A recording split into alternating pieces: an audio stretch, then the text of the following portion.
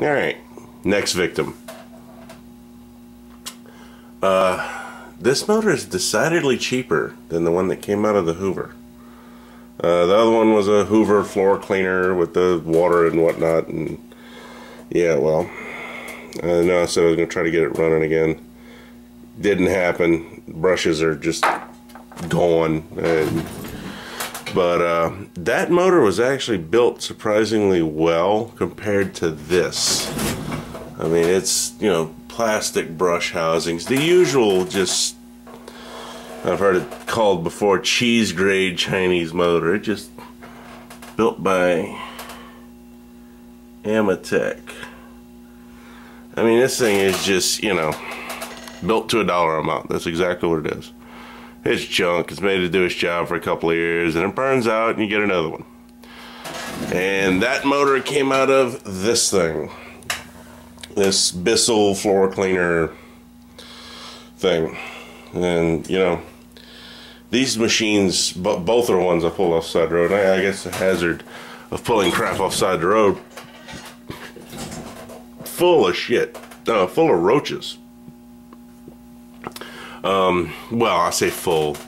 Each of them I found 4 or 5 roaches inside, and which disgusting. I guess that's one of the reasons they were inside the road, and I guess that's a hazard of pulling shit off the side of the road, but whatever I got to do to make entertaining stuff.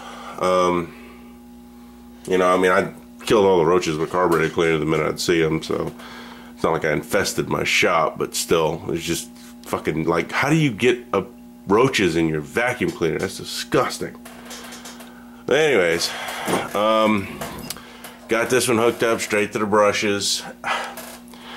I really want to find a better way to kill these motors, because hooking up straight to the brushes, you chews through the brushes in about 10 seconds and then it's done. I really want to find a way that I can either run them off that microwave oven transformer that we discussed yesterday, because if anybody knows anything about universal motors, the more voltage you feed them, the faster they run. They're not like an induction motor that will just get to a resonant speed and just do nothing but draw more amperage. These things will actually run faster and faster and faster. And I would guess this thing's probably running in excess of 15,000 RPM on regular 110 house current, so I can only imagine what it'll do running off a transformer at 2400 volts. I don't know. We'll figure that out later. But anyways, I'm just going to kill this one by feeding it fire to the brushes, and we'll see what kind of fireworks we can make. Same setup as last night. My big Variac and let me grab that. My big Variac and multimeter. Keep calling it damn multimeter. Kilowatt. Which I didn't even look at last time. Maybe this time I'll look at it. Alright, let's give it a shot here.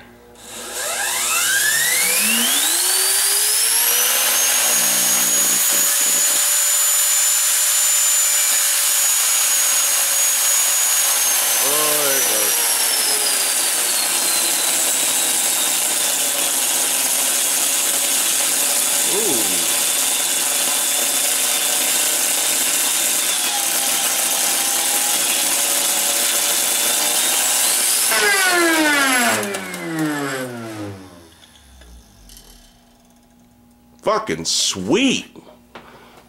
Oh my god, let me turn the fan on. That stinks. That's the best one I've done. Oh, focus. Let's see. Yeah, I lost some of the commutator bars. Wow. That's fucking awesome. Alright.